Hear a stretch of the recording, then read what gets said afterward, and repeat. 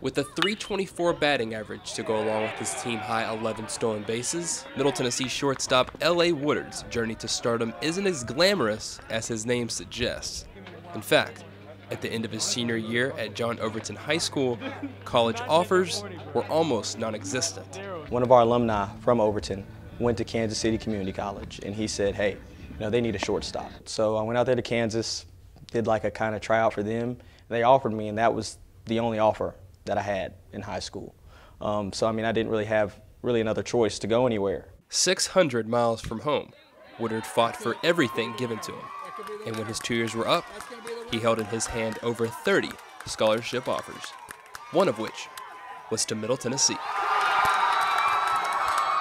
It was also during this time that the Blue Raiders were saying goodbye to another junior college transfer and one of its best shortstops in school history, Riley Delgado. And I don't know that you can really fill Riley Delgado's shoes, and they're two completely different players. I'd known Riley because he went to Columbia State, and I saw the numbers that he put up, and I saw him get drafted, and I was like, oh my gosh, what am I getting myself into? But as soon as the 2018 season began, it was apparent that Woodard was a different breed. He's somebody that guys are going to feed off him, whether they're having a bad day or whatever it may be. Like, when they get around LA, he's able to pick them up, and he's able to carry them with him. On and off the field, Woodard's character remains stronger than ever.